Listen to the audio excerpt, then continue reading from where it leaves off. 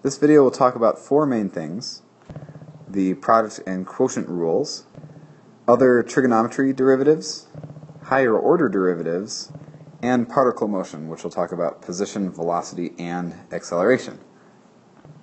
First things first, let's talk about the product rule.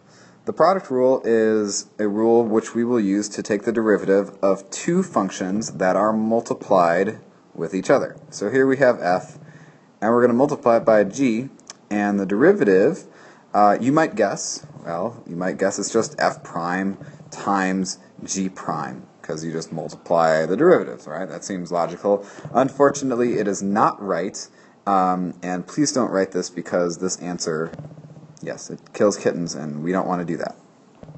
Well, how do we figure out what the product rule is? Well, one way is to think about what f times g really is. And if you think about it, f times g represents an area, where you could have this side length being f, and the height of this rectangle being g. And then when we take the derivative, the question is asking, how does this area change if we add on a little piece of f? And the way we're going to do that is with a df. df is sort of like delta f, so you can think of it as a small change in f. So we're going to go ahead and draw in a width that's about delta f. And same thing with g, we're going to extend the rectangle in the g direction, and this is going to be dg. And now this shaded green area is the change in the area once we change f and we change g. Let's figure out what that area is. In order to do that, I'm going to basically just multiply the whole side, which is f plus df. So we have f plus df, and I'm going to multiply that with the g side, so g plus dg. That will give me the area of the whole rectangle, and then I'm going to subtract off the middle part, which is simply f times g. So after multiplying this, I'm going to subtract f times g. Well, let's see what this gives us. We'll FOIL this out, so we'll have fg from the first, df times g from the inner, dg times f from the outer, plus df times dg from the very end terms. And don't forget that we are also subtracting fg, because that was the area of the original rectangle, that one there. So let's go ahead and simplify this. So this fg will cancel with this fg, because it's fg minus fg. And then really, df and dg are both, you can think of them as like infinitesimally small changes in those functions. And if we multiply two infinitesimally small things, that change is essentially negligible. So we're really going to ignore the df times dg term. And what we're left with is this funky looking thing, which is df times g plus dg times f. Check it out. So using this idea with the rectangle, we can now say that the derivative of f times g, where f and g are both functions of f, is this, what we ended up with. Now we have to convert this back a little bit. So df is really the derivative of f. So we can call it f prime. G is just g. And then plus dg, well, dg is simply g prime, and f is just f. So the product rule says that the derivative of f times g, where f and g are both functions of x, is equal to f prime g plus g prime f.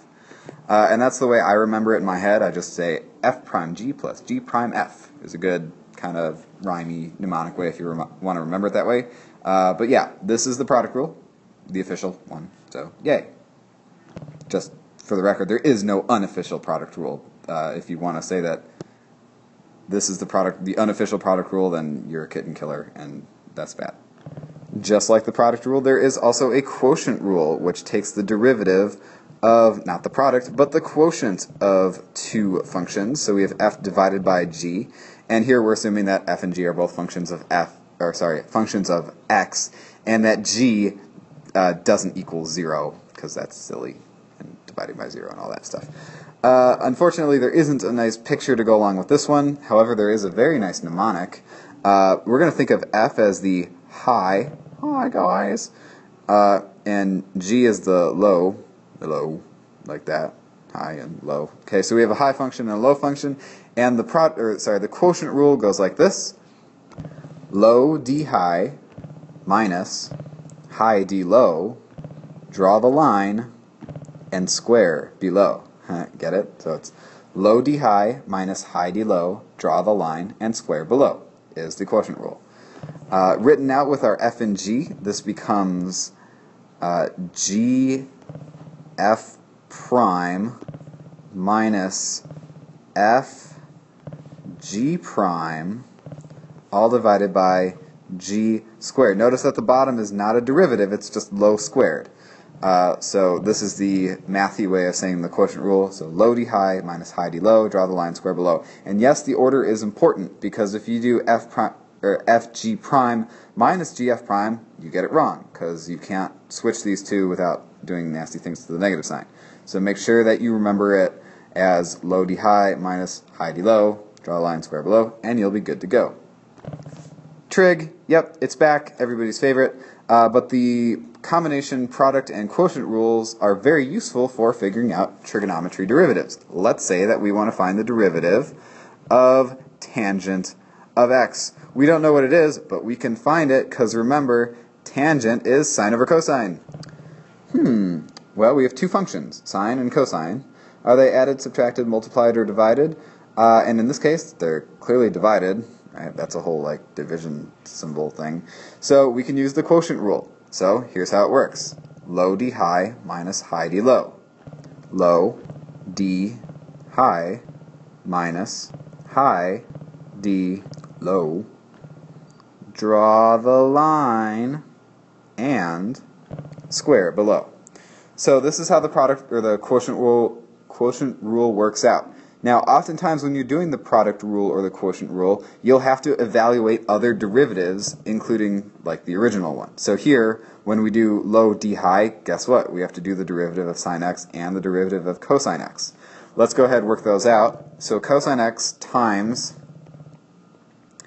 well, the derivative of sine x is, well, if you remember back to last time, it's just cosine x. So you have cosine x times cosine x minus sine x, that was the high,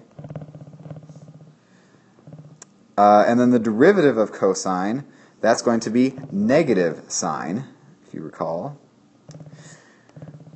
And then we're going to draw the line and square below. That stays the same, cosine squared x. Let's see if this simplifies it all. Oh, yes, it does. Look at that. We have a negative times a negative, so that's going to give us a plus on the inside. And so we have cosine x times cosine x. Pretty sure there's a way to rewrite that. And then sine x times sine x, there's a way to rewrite that too. Watch closely. We get the cosine squared x plus sine squared x divided by cosine squared x. Oh, but that's just 1. That's one of our identities. So we get 1 over cosine squared x, and 1 over cosine is the same as secant. So this is secant squared of x. Woo! So the derivative of tangent is simply secant squared, and you can either remember that by itself or remember the quotient rule, because you'll have to anyway, and work through it again. The other three trigonometry derivatives are all similar. They all use the quotient rule, so you can go ahead and use those to figure them out. That's part of your homework. They are also on the next slide. Here are those other three derivatives. Notice that cotangent and cosecant always go together in these derivatives, and secant and tangent always go together. And then the other thing about the cotangent and cosecant is that this negative sign shows up in both. So however you want to remember these, do it that way. Flashcards work well. Or remember that you can always just start with the quotient rule for each of these and rederive the actual derivatives. It takes a little bit more time, but it always works. I'm going to talk very briefly about higher order derivatives, because all we've been doing right now is just the first derivative, but there are higher ones. And so there can be second derivatives, third derivatives, fourth derivatives, like the 800th derivative, etc. We're only going to really focus on the first, second, and third as a general thing, but let's look at an example. Let's say we have 2x to the fourth plus sine x. The first derivative, remember that it's f prime, Okay, we go to f prime, and this is going to be the power rule, so we'll bring down the 4. 4 times 2 is 8, and then we're going to subtract 1 from the 4, so it's 8x cubed. The derivative of sine is just positive cosine, so that's all we write. And then remember that the relationship between a function and its derivative is that the derivative is the slope of the previous function. All right, but then we could also take the second derivative. So let's say we have f double prime, and to find f double prime, it's really easy. You just take the derivative of the first derivative. So we just do it again. Bring down the 3. 3 times 8 is 24, so we have 24x squared. And then the derivative of positive cosine is negative sine of x. And just to think about what that is, well, the second derivative represents the slope of the first derivative because it's the derivative of a function.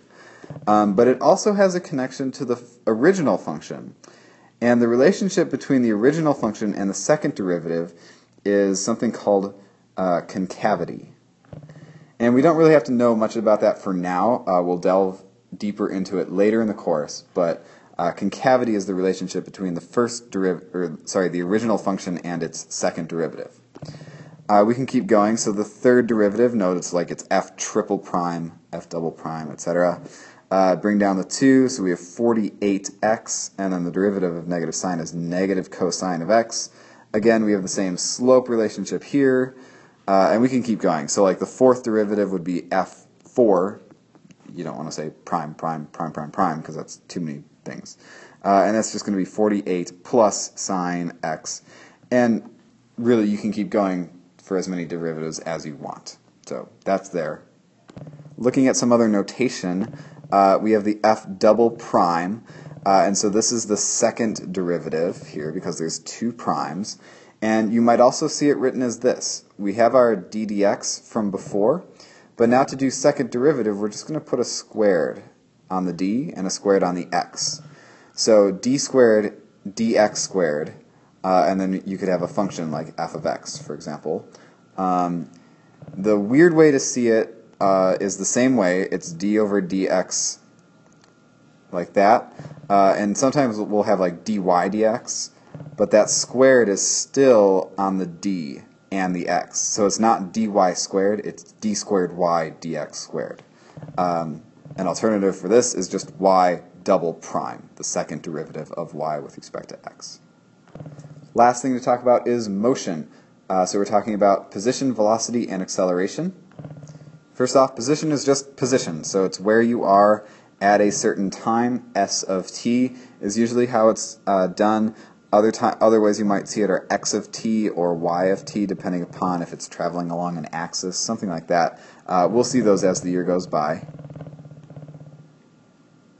And position answers the question, where are you, basically. It's at where you are. If you want to think of a highway analogy, it's your mile marker. So it's not how fast you're going, it's at what mile marker you're at. Let's say you're at a given mile marker, but obviously that mile marker is changing.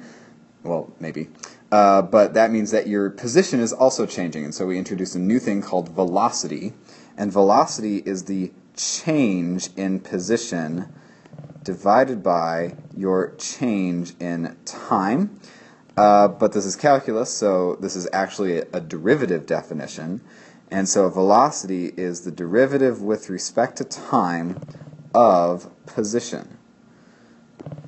And another way you might see this is just s prime of t, like that. S prime of t is velocity. And this is how fast you're going and in what direction. Now for calculus, it's different from physics, so we're not going to worry about vectors. So it's either positive velocity or negative velocity. And then the last thing is, well, how is your velocity changing? And that is something called acceleration. And acceleration is simply the change in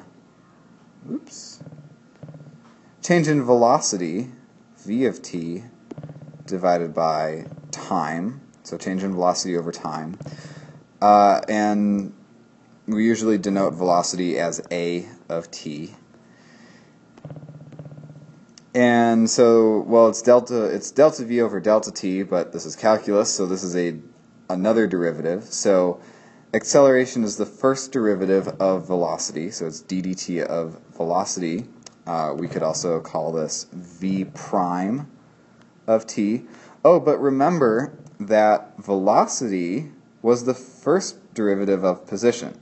So we take the first derivative of position, s prime, and we're taking the derivative again. So acceleration is also the second derivative of position. So we have this relationship here where you have position, velocity is the first derivative of position, and then acceleration is the first derivative of velocity, which is also the second derivative of position. And this is about all the physics that you'll have to know for the exam. But yeah, it's pretty simple because it's just a derivative relationship.